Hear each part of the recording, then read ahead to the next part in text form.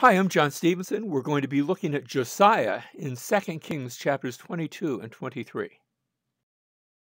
If we go back 2 verses to chapter 21, verses 23 and 24, we see that the servants of Ammon, this is Josiah's father, conspired against him and killed the king in his own house. And then the peoples of the land killed all those who had conspired against King Ammon.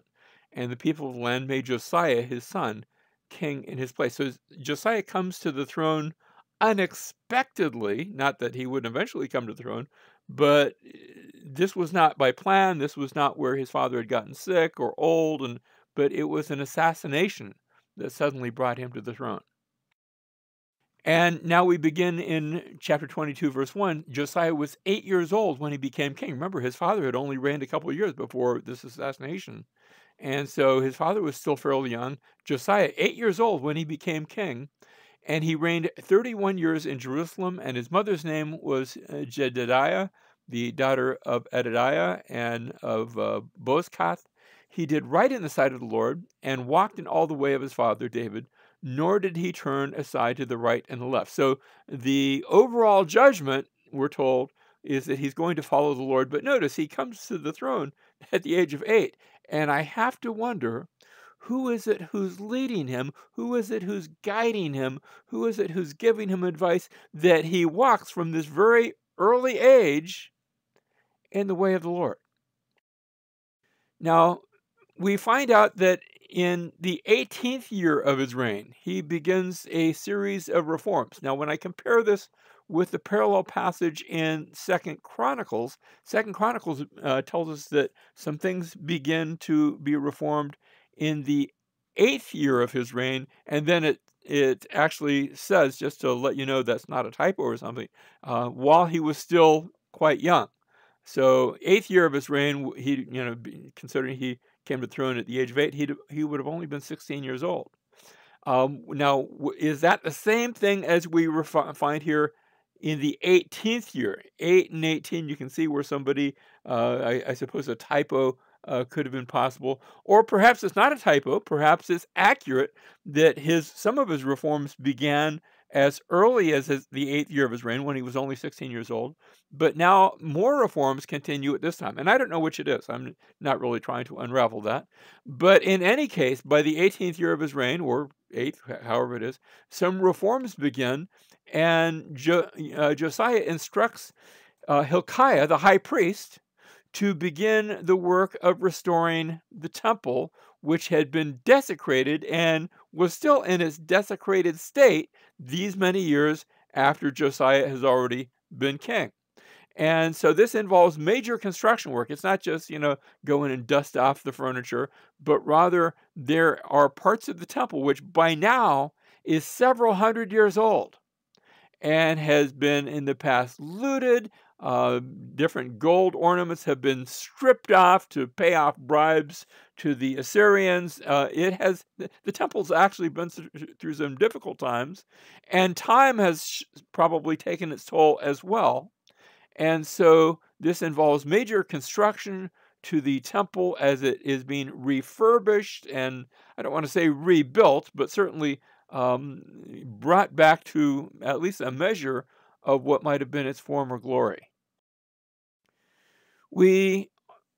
Hilkiah reports on finding the book of the law, and he takes this book of the law. The high priest, while they're doing these constructions, apparently had been filed away or lost somewhere in the temple, and he gives it to Shaphan the scribe, and Shaphan comes and reads it in the presence of the king. Remember that literacy was, at this point in history, usually something that only a scribe, maybe a professional reader, could do. Not everyone was able to read and write. First of all, you wouldn't have that many things on which you could read and write. If you had a scroll, that could be written perhaps on papyri, but that would have had to have been imported up from Egypt. Not impossible. Or you could have various animal sorts of skins, like a sheep or a calf could be taken, and after they've been killed, the skin could be scraped off in order to provide what we call parchment. Parchment is animal skin.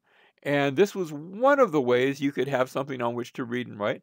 Of course, a lot of what we found have been in the a realm of tablets, clay tablets, and pieces of broken pottery. But already this was a thing. Notice they find a book of the law. Now, the word book there, sefer, can equally refer to a scroll, and probably does, because the idea of binding a book on one side, the pages on one side together, like we do with a book, that really hadn't been invented yet, to the best of our knowledge, and wouldn't be until the first century. Verse 11, when the king heard the words of the book of the law, they bring it to him, they read what presumably is the scroll, and he tore his clothes. This isn't just like, oops, I ripped my. This is a sign of his great emotional upheaval.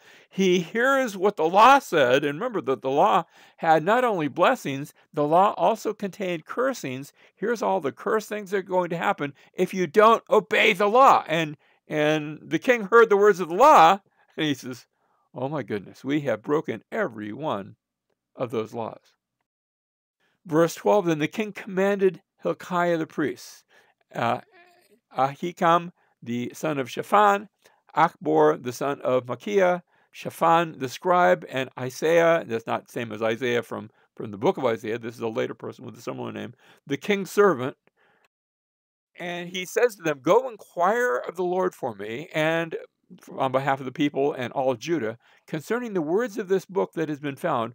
For great is the wrath of the Lord that burns against us, because our fathers have not listened to the words of this book, nor to do all that's written concerning us. You know, he hears the words of the book. He hears the curses that are put on for disobedience. And he hears that list of things that would involve disobedience. And he says, we have broken all of those. And what's more, we've been breaking them for a long time. Verse 14, so Hilkiah the priest, Ahikam, Achbor, Shaphan, and Isaiah went to Huldah the prophetess. Now, I love this about Huldah. She's a prophetess because she's a woman. And notice she's the wife of Shallum, the son of Tikvah, the son of Harhash, keeper of the wardrobe. So her husband has sort of a semi-VIP position within the staff. And then by explanation, it says, now she lived in Jerusalem in the second quarter, and they spoke to her. They don't go to her husband, even though he has an important position. They go to her because she has a reputation for being a prophetess. Now, this tells me something, that we've read about prophets in the Old Testament. We haven't read too much about prophetesses, that is, women who had this gift of prophecy, but there were some, and she was one of those. If you go to Jerusalem today, on the south side of the Temple Mount, you will see several gates. They've been walled up, but you can still see the outline of the gate. Here's two of them here. The picture actually cuts off one of them, so there's actually three together, and then you move a little bit to the west, and there's two more. And these are known as the Huldah gates. They are named after the prophetess Huldah, and they were there in Jesus' day at the time of the Second Temple. Now, they weren't there in the days of Second Kings, because the new temple, the rebuilt temple, had not been built yet. But Huldah now prophesies, and in her prophecy, she says that God is going to bring evil upon Jerusalem because of the sin of the people. All those curses that were given in the law, they're going to be fulfilled. And that's bad. But because the heart of the king has been tender and humble before the Lord, Huldah goes on to say this calamity will not take place in his lifetime.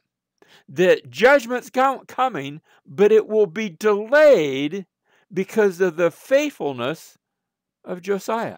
So notice there's a prophecy, and it's going to be fulfilled, but not yet because of the faithfulness of God's servant, and eventually we're going to see of God's people, which tells me something about prophecies. There are some prophecies that they're just going to be fulfilled, but even then, in what we consider sometimes an unconditional prophecy, and I'm not saying that this necessarily is, but even in unconditional prophecy, sometimes aspects of that might be diverted or changed, or at least in this case, delayed, because of conditions that people fulfill.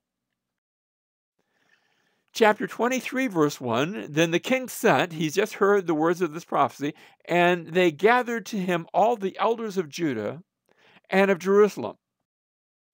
Verse 2, the king went up to the house of the Lord and all the men of Judah and all the inhabitants of Jerusalem with him. So they're not going to do this in the king's palace or at the gate of the city, but before the temple. And not only the people, but the priests and the prophets and all the people, both small and great. This is pretty much everywhere, everyone.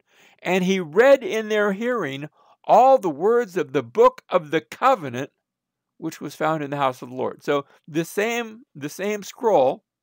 What was this scroll? Was this the Torah, perhaps? Was this just one of the books of the Torah, perhaps? Perhaps the book of Leviticus, perhaps the book, I like to think maybe it was the book of Deuteronomy. I don't want to say, though, because I don't know. But they take this book of the law, and now it's read in the presence of everyone, small, great, priests, prophets, regular people, nobles, all of them hear the words of the covenant. And notice what it's called, the book of the covenant. Verse 3, the king stood by the pillar, and he made a covenant. The Hebrew, very commonly, whenever you see something about making a covenant, and here is a case too, literally, he cut a covenant, because when you made a covenant, what you did is you actually took an animal and you killed it, and you cut the body in two, and you separated it, and what you were doing when you cut a covenant, you were saying, if I don't keep my parts of the covenant, may what happened to that animal happen to me. Now, the book of the law records how Israel had done that way back then. And so the king goes through those same actions. He cuts a covenant, saying, look, we're still part of that covenant, but we're going to renew this. It's almost like a re-ratification of that old covenant. They made a covenant before the Lord to walk after the Lord and to keep his commandments and his testimonies and his statutes with all his heart and all his soul, to carry out the words of this covenant that were written in the book. And all of the people entered into the covenant. So not only does the king make it, but everyone who's there participates in this re-ratification of the covenant. And now Josiah begins to make some reforms. First of all, the vessels and the idols of Baal are burned in the Kidron Valley. Now, I'm giving you a sort of a topographical map of the area of Jerusalem. The part that you see in color was the part that was there in Josiah's day. You can see the outline of the later wall. If you go there, those walls are still present today. And where the walls were, there might not have been walls in those areas. In some, actually, there were. But there were people living that were around the city. And notice the vessels and idols were burned in the Kidron. The Kidron is that valley on the east side to your right. You can see the Kidron mentioned there. That valley that is right next, and it's a very steep valley. And the vessels and idols of Baal are burned there. But then the ashes are taken, and the ashes are removed. The ashes aren't even left there. They're taken away up to Bethel to the north. And Josiah goes on to do away with the idolatrous priests. Any priests that had been leading the people wrongly are taken and killed. He overturns the place of burning that was in the Hinnom Valley. Now notice you've got that Kidron Valley on the east side, but then that valley intersects with another valley on the south and on the west side, and that's known as the Hinnom Valley. This was a place where they had actually had places of burning. When I say burning, they would erect idols there and altars, and not only have burnt offerings, but they would take children, living children, and throw them into the fire to burn them alive as human sacrifices to these pagan gods. And he overturns that place, and eventually it becomes the town garbage heap. Even today, if you go to the Hinnom Valley, nowadays most of it has been turned into a park, but there's nobody that lives there. There's no worship that goes there. There's no synagogues or temples or anything like that. In fact, for a long time, it became the town garbage heap. And even the times I've been there, and I've driven past it on a number of occasions, and every time, even though a good section of it has been turned into a park, every time there was somebody burning garbage. Maybe not a lot of garbage, maybe only a big can full or something like that. But there was always garbage being burnt, even to this day. We also read that the high places and the pagan temples were destroyed. What you see here is the the ruins, and they've done an archaeological dig, and they put a metal frame, not in order to do sacrifices, because that was actually destroyed. This is the high place at Dan. There was another one just like it at Bethel, the two places where golden calves had been set up. And Josiah said he goes outside of Judah. This was not in Judah. This was up in the territory of the former nation of Israel. But he goes there and he destroys those high places and those pagan temples. And he says, "Look, even though that's outside of his land, that was part of God's people, and we're going to put an end to that as well." He breaks down the altar at Bethel. Like I said, this is the altar that we're looking at Dan. Maybe that one was already gone. I don't know the details, but there was one much like it at Bethel. And as I said, the priests of the high places are put to death. Any priest that had been leading the people astray, had been leading them into idolatry, had been leading them to worship pagan gods, they were all put to death. He next removes the pagan altars from the temple because there were altars that had been established. We saw this in the days of Manasseh. They had actually built some additional altars in front of the temple to worship pagan gods in this religious pluralism of the day, and he removes that, and the temple will now be dedicated to the Lord. It will only be for the worship of the Lord. That's what it means for it to be holy. It is set apart only to God. Chapter 23, verse 21, then the king commanded all the people, saying, "Celebrate the Passover to the Lord your God, as it is written in this book of the covenant." Surely such a Passover had not been celebrated from the days of the judges who judged Israel, nor in all the days of the kings of Israel and of the kings of Judah. All that time, throughout the rest of the book of Judges, and Saul and David and Solomon and the united kingdom and the divided kingdom, we never read of them celebrating the Passover. But now they're going to do that. Now, we just have a brief mention here. If you want a fuller treatment of that first Passover that was celebrated in the days of Josiah, you'd have to go to 2 Chronicles, but we're not going to do that. Verse 25, before him there was no king like him, who turned to the Lord with all his heart and with all his soul and with all his might, according to all the law of Moses, nor did any like him arise after him. Josiah is going to be the last good king of Israel. And notice we read here, he was the best of all that came before him, presumably ever since David, and maybe he would give David a run for his money. I don't know. And he's going to be the last of the good kings of Judah as well. Now we're going to look at sort of an overview. I want you to see the flow of the passages of these two chapters. We began with an introductory summary of Josiah's reign, about how he was going to be a good king, and then we read that account of how Hilkiah discovers the book of the law and how they read it, and after talking to Huldah the prophetess, they found out about the inevitability of the judgment because of the disobedience of the fathers. But yet Josiah would be spared, and the kingdom would be spared as long as Josiah was alive. And so that was in verses 3 through 20. Next, we had the assembly in Jerusalem for the covenant renewal, where at the beginning of chapter 23, all of Judah, whether major or minor or kings or nobles or priests, or everybody was gathered together in order for this covenant renewal, for this re-ratification of the covenant. And then we read of Josiah's reforms. We've been looking at those in chapter 23, verses 4 through 20. That's the pivotal point. And now we see a second assembly. That's the assembly that we just read about for the Passover, where they come together, they celebrate the Passover. Nobody had done this ever since the days of the judges.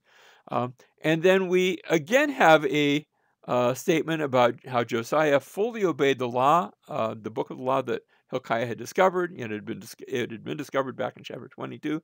Now it's been fully obeyed. And yet again, there's a reference of the inevitability of that judgment because of the sins of the fathers. So we've sort of come full circle, and now we come to the concluding summary, but it's not going to be, we're used to the concluding summary just being, and these things are written in the books of Chronicles, and so you can go look at it. But it actually tells us some significant parts to the story.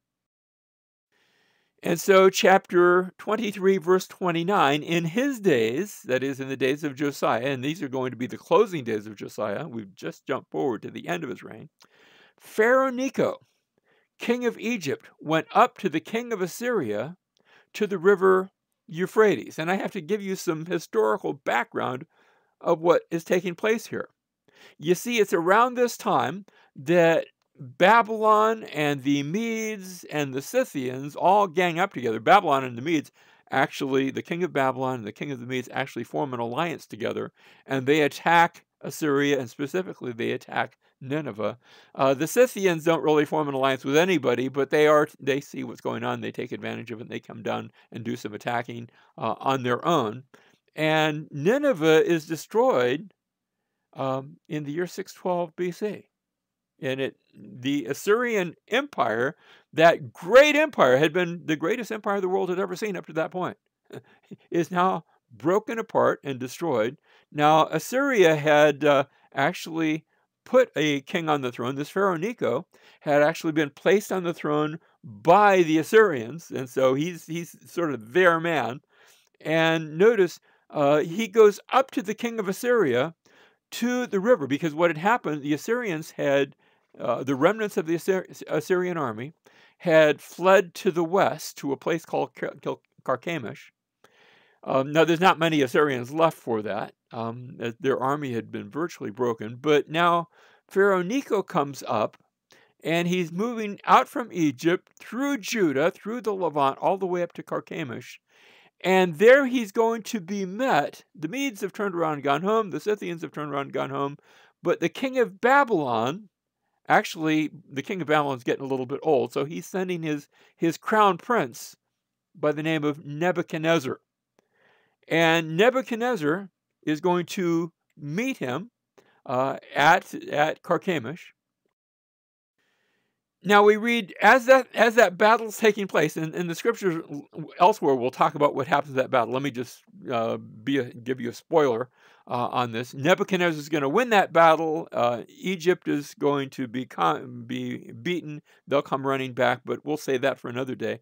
On the way there, that's the point that we want to look at here in this chapter. King Josiah went to meet him, and when Pharaoh Necho saw him, he killed him at Megiddo. Now, see, Megiddo is on the road from Egypt to Carchemish. Megiddo is not in Judah. It's actually to the north of Judah, in what had formerly been the northern kingdom of Israel, and it's in that wide open valley. Now, Pharaoh Necho, he was a pharaoh of what is called the Saite dynasty, the 26th dynasty. He had actually been appointed, and that dynasty had been sort of established by the Assyrians. Assyria and the Egyptians had been at war for a time, but he had come to the throne of Egypt now in 610 BC. This is right after the fall of Nineveh and in those intervening years. And like I said, he's going to be defeated by Nebuchadnezzar, and they're going to have that conflict, and he'll run back to Egypt. And even though he'll pretend he's going to come out, it's really not going to happen. We're not going to see Egyptians come out of Egypt again, actually ever. We'll see people from Egypt who aren't Egyptians do that sort of thing, but that's many hundreds of years later. And so Josiah actually dies at this place known as Megiddo. If you look here at the valley of Jezreel, sometimes we call it the valley of Megiddo, and you can go to the ruins of the city of Megiddo even today. They're still standing there, and that place is referenced when you get to the New Testament in the book of Revelation. Revelation chapter 16, it's in the midst of all of these various visions and happenings that we've been reading about. There have been these seals that have been broken, and trumpets blown, and vials of wrath poured out. And toward the end of all that, chapter 16, verse 13, and John says, I saw coming out of the mouth of the dragon, and out of the mouth of the beast, and out of the mouth of the false prophet, 3 unclean spirits like frogs, for they are spirits of demons, performing signs which go out to the kings of the whole world to gather them together for the war of the great day of God, the Almighty. And then he gives almost like a parenthetical statement. Behold, I'm coming like a thief. Blessed is the one who stays awake and keeps his clothes so that he will not walk about naked and men will not see his shame. And then verse 16, this is why we're here. And they gathered them together to the place which in Hebrew is called Har Mageddon. Now, Har is the Hebrew word for mountain. So Mount Megiddo, although we tend to pronounce this as Armageddon. And Armageddon, or the Mount of Megiddo, that's the place where Josiah was killed by Pharaoh Necho. It's a place where the people of God saw great battles, sometimes in victory, sometimes as this one. I don't even know if this is a battle, but Josiah dies here, sometimes in great defeat. But if you go there and stand on the ruins of Megiddo, like we're standing here, and then look across that valley, on the other side of that valley, there's a small town. Actually, it's not quite so small these days. It's gotten quite large. It's the town of Nazareth, the town where Jesus grew up. And I always find it striking that Jesus grew up within eyesight of the ruins of Megiddo, the place that prefigured this ultimate battle between God's people and those who were not God's people, the place where God will ultimately bring the victory. And of course, Jesus is the one who brought victory upon the cross and will one day return in victory, that every knee will bow and every tongue will confess that he is Lord.